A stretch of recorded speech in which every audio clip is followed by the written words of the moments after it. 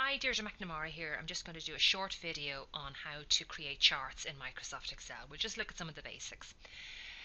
The first thing in charts is to make sure that you've selected your data. So the information I have here is a list of students and the results in IT and the results in maths.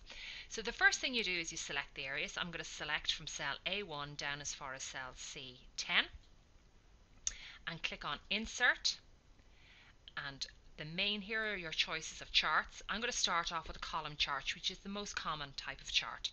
So click onto column, and the very basic chart is a 2D column chart. And once I click on that button, out comes a very basic chart, and often that may be all that you require. If you want to do anything else with a chart, you can go to the Layout tab and go to Chart Title, and we'll go with Centered Overlay. And I'm just going to start typing RESULTS, and the minute I press enter, the title goes in. Another thing I might like to do is to put on some data labels. So still within the Layout tab, I go to Data Labels, More Data Label Options. Okay, and the value is already selected. I might want to put in, for example, a category name. We'll have a look at that and see how it looks.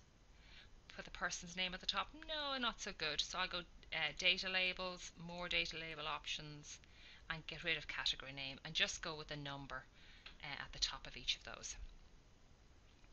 Okay, the next thing you might want to do is you might want to change the color.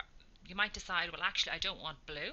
So the first thing I do is I click onto the blue ones, and the minute I click on it in the Layout tab, if I look over here, it says Series IT Results. That's the one I want. I'm going to format that. So it's going to format the IT results. So click on that button there. I'll go to the Fill tab. I'm going to go to Pattern Fill. I'm going to choose, let's say, purple, and I'm going to choose green. And I can choose, for example, a stripy or a checkered purple and green effect in here. And then if I want to do the other one, I can click on that. It's now selected. Maths exam is selected. I'm going to format that. Go to Fill. I can go to Gradient Fill. I might go to the presets and choose a color and close. Now again, obviously this chart is looking way too busy. I wouldn't necessarily choose anything as fancy as that, but you can see that process is used for changing anything that you don't like in a chart. The next thing I'd like to do is, at the moment it's going 0, 10, 20. I'd actually like to go up in, instead of going up in 10s, I prefer to go up in 20s. So I click onto the area that I want to change, and I go to Format Selection.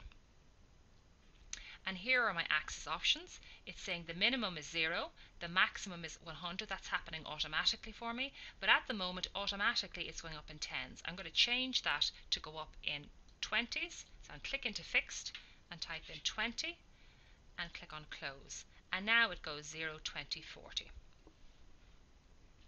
Okay, now to shrink down the size of my chart, I click onto a corner area and click and drag in.